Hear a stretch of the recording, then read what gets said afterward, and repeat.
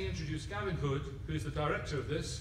Can you come up? And it's wonderful that he's come along.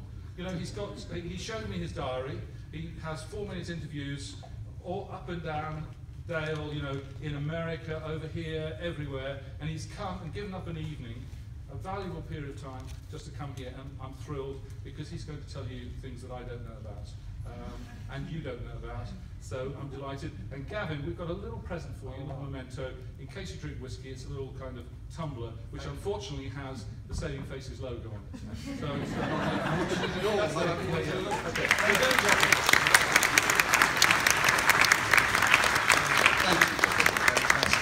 Thank you very much. I'm going to put a chair and then you'll yell if I walk off and don't take it with me. It's amazing, as I was waiting to come to be introduced to one highly qualified person after another. See some of the faces that I met. It's wonderful because I'm hoping you might enjoy this film. It does raise some interesting moral and ethical questions, and it is a film that I think Alan was and would be proud of, because Alan, as many of you know, was a very intelligent man. He was also a great humanitarian, very kind, warm and funny. And unfortunately this is not a comedy, as you've probably gathered from the poster, but there are moments in it where, in the midst of great tension, Alan Rickman will just bend a line or twist or a look and allow you, I hope, to laugh at moments that may feel inappropriate. Don't feel they're inappropriate. The whole idea was to release some tension for a moment. And Alan is the master of being able to stay perfectly in the moment emotionally, and yet just give it a twist that allows you sometimes, within all the tension, to laugh. And that is why I was so lucky to have him in this movie, because the role that he plays in this movie is a general who liaises between a group of politicians at a place called Cobra, which is a real place. It simply stands for Cabinet Office Briefing Room A. Cobra, and they call it Cobra, in Whitehall. And it is a room, much like a room you will have seen in images of Barack Obama, President Obama, when the Osama bin Laden raid was on, sitting around a table with video screens at the front of the room. There's one like that here in England, in the Cabinet Offices, Cabinet Office Briefing Room A. And Alan plays the role of the general, who liaises between a character played by Helen Mirren, who's a colonel in the military, at another place, which is real, here outside of London, called the Permanent Joint Headquarters in Northwood, London, underground, where operations, international operations with multiple countries involved, are run from. And so Helen Mirren, we were very fortunate to have played this military colonel. Some of you may have heard that the role that Helen Mirren plays was originally written for a man. It was. So I'm just giving you tidbits of information, because I know you want to watch the film and I should get it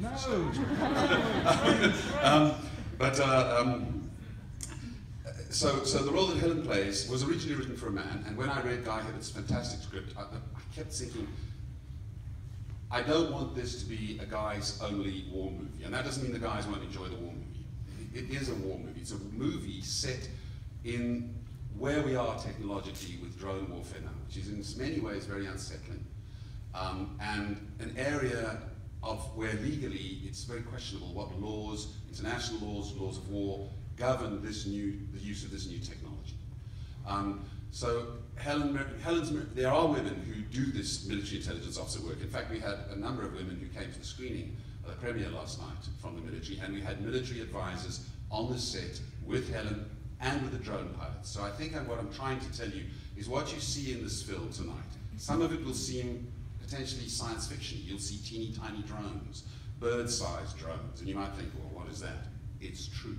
Not only is it true, the drone technology is advancing so rapidly that even Professor Stephen Hawking is signing, and some of you will know this, has signed a document along with about 20,000 other highly educated people, calling for a ban on what will ultimately be killer robots, artificial intelligence, automated warfare, in the same way that chemical weapons are banned. So I'm afraid you're not in for a comedy, but you should not think of this as just a movie that we kind of made up. The movie you see tonight was very well researched by Guy Hibbert, and then when I came on board 3 years ago, by myself too. So the role that Helen plays is a real kind of role. People actually do this job. I remember one day on set, we're in this bunker that we've created that simulates the permanent joint headquarters bunker. And I think it was about day 3, Helen came out, and we'd had a whole 12 hours of shooting, and she said to me, wow, Gavin, there are people who do this job every day. How do they come down and do this kind of work every day? What else can I tell you that's interesting?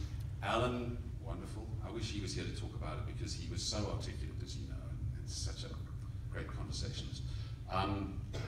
Helen, Barkhad Abdi is in the film. Barkhad Abdi, some of you may remember from Captain Phillips, the Somali actor who got nominated for an Academy Award on his first film.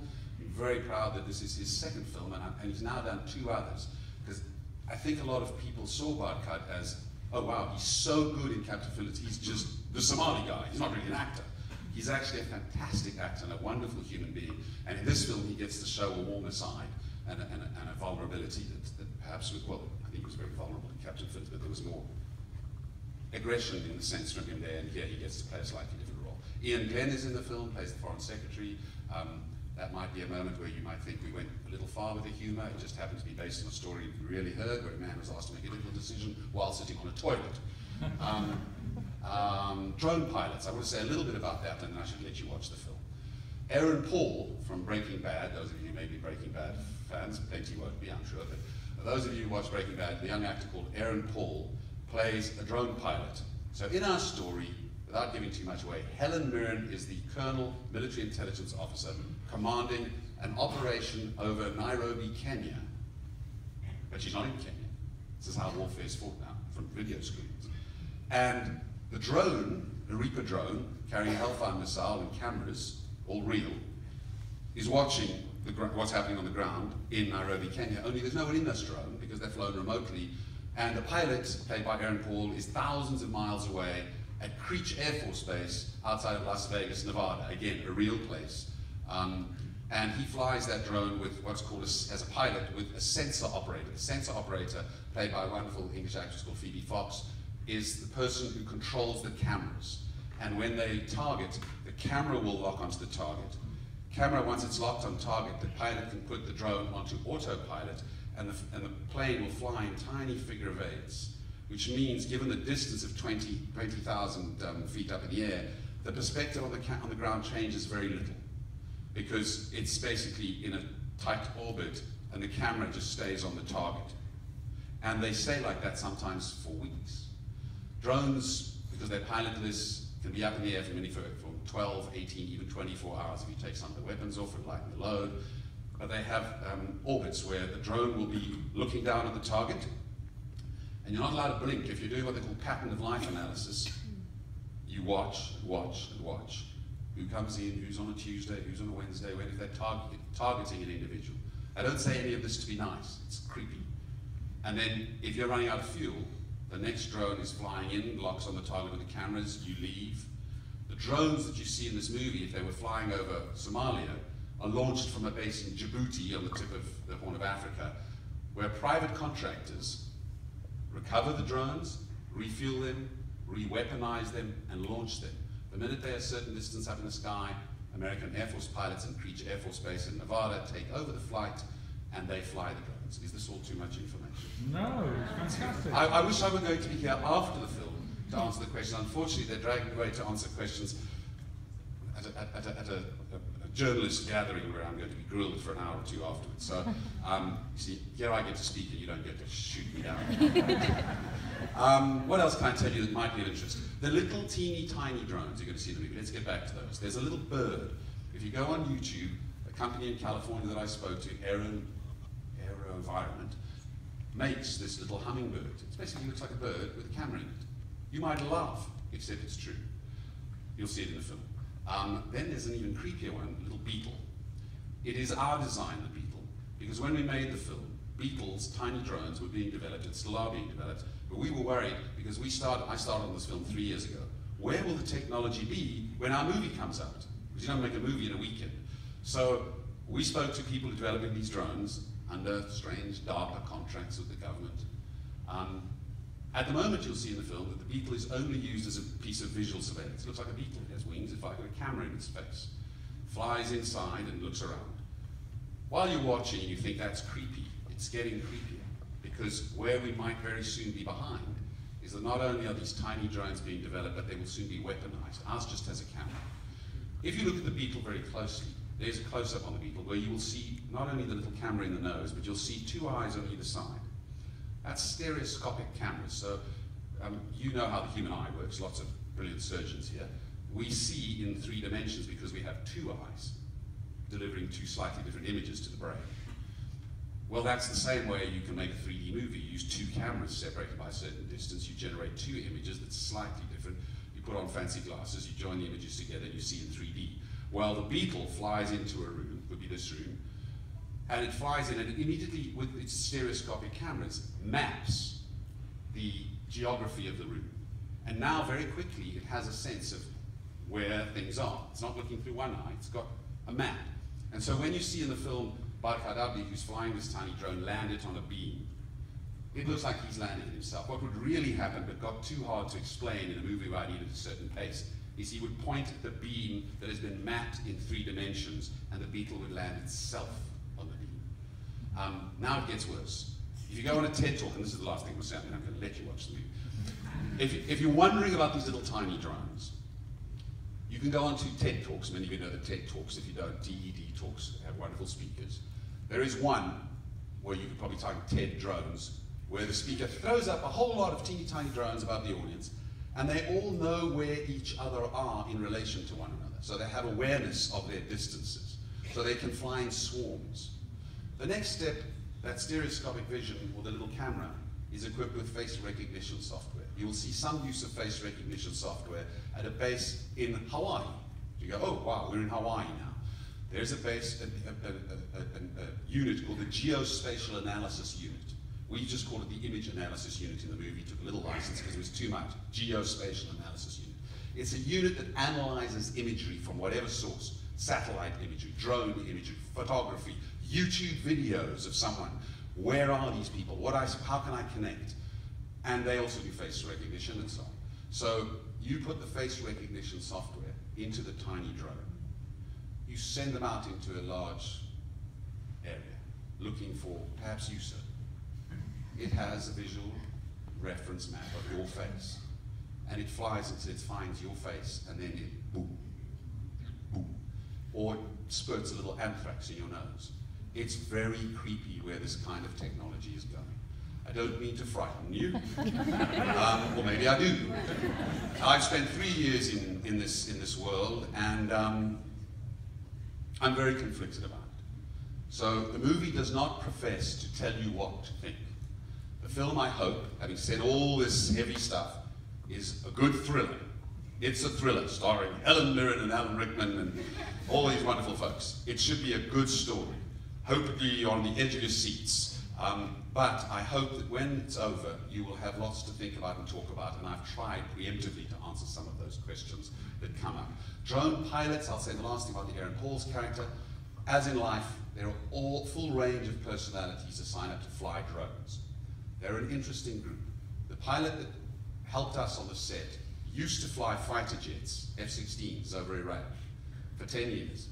And then he was seconded to the drone unit because they now have more drones than fighter jets. And it's where it's going. Why put a pilot in a plane if you can just have a plane and fly it from the ground? So now he's flying drones. It's not quite Top Gun, you know.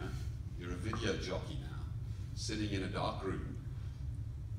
Your life is not at risk. So for those medical folks here who are interested in the psychology of the effect on drone pilots, a whole field, post-traumatic stress disorder typically associated with your life being threatened, whether it be by a car accident or a military problem. Does post-traumatic stress disorder apply to these pilots who are dropping out of the drone program at the rate of 25 to 30%, which is double the amount of people who suffer PTSD as fighter pilots? How can this be? Their lives are not under threat. They're sitting safely in Creech Air Force Base. Well, they wake up in the morning or at night, because it's a 24-hour cycle. He wakes up at night. He drives 20 minutes down the road, and he's in a war zone.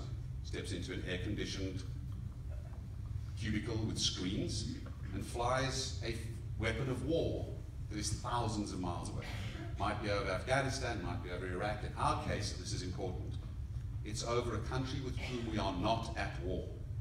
So that would be Yemen. We happen to choose Kenya. We projected a little bit, perhaps too far, where Al-Shabaab would be in that process, but there is more and more conflict with Al-Shabaab in that region. And now he's got a dilemma. If he's flying an operation over Afghanistan or Iraq, these are areas with clear rules of engagement for engaging the so-called enemy.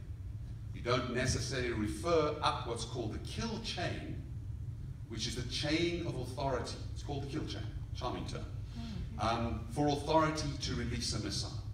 So I want to say that when you see in this film a situation unfolding, which rapidly is becoming worse, the referring up from Colonel Powell to General Benson, played by Alan Rickman, to a minister, a politician who's responsible for Africa, played by Jeremy Northam, to the Undersecretary of State for Africa, played by Monica Dolan, up again to the Foreign Secretary eventually. Shouldn't we get the PM involved? Understand that in the particular scenario that we have created in this friendly country, that would be the kill chain. I don't want anyone to leave thinking every single drone strike goes all the way up this chain. If you're flying over Afghanistan and a group of Taliban are threatening your forces and somebody wants to pull the trigger on a Hellfire missile, the chain's much shorter. It's a geographically defined conflict zone. The difficulty we have now, in terms of modern warfare, is that the battlefield, which used to be defined geographically, used to be us versus Germany, right? What is the battlefield now? The battlefield, it turns out, and there's a whole lot of legal, philosophical discussion about this, does it attach to the individual who threatens us? If that individual moves into a friendly country, does what's called a kill box, another charming term, exist around this individual, and if so, to what radius? That would allow us to use weapons of war as opposed to policing methods. There is no clear law on this yet, which is why it's so controversial. So if the film, oh my Lord, I've overdone it. I hope it entertains you. I hope you experience a good thriller. I hope you're left with a lot to talk about. Multiple points of view are presented in the film through the voices of different characters, and you are the jury. And I probably should take my whiskey and leave. No, there's no whiskey in there. Oh, there will be. Yes. I just thought that was fantastic. Thank you so much.